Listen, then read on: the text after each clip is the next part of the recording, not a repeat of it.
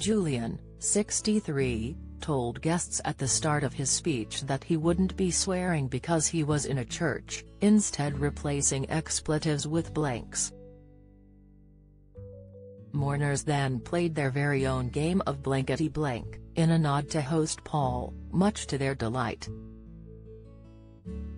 Norman Corfield, church warden for St. Romuald's Church Bonington, told the Daily Express, "It was amusing and caused a lot of laughter.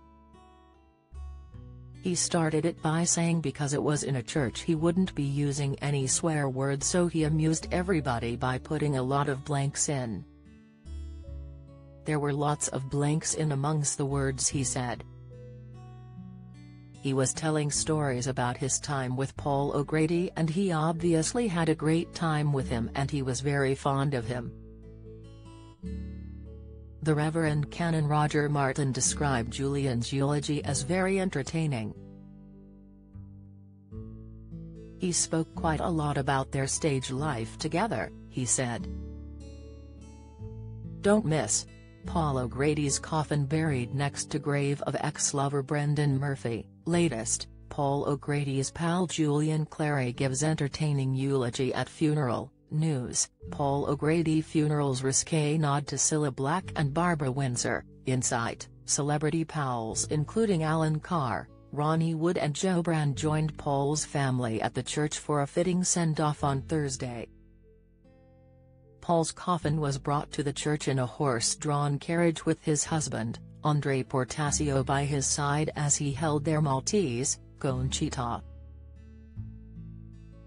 A photograph of Paul was placed at the front of the church while his wooden coffin was adorned with a wreath of lilies in a nod to his drag alter ego, Lily Savage. Mourners entered the church to "You Gotta Get a Gimmick" from the 1993 musical Gypsy. The music during the service made many nods to the TV legend's long career, including a rendition of Annie's Tomorrow by the Salvation Army Band.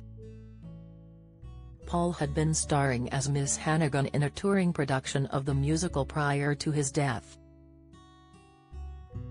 Earlier in the day, fans with their pet dogs had lined the streets of Paul's home village in Aldington in Kent to pay their respects, which included a dog guard of honor.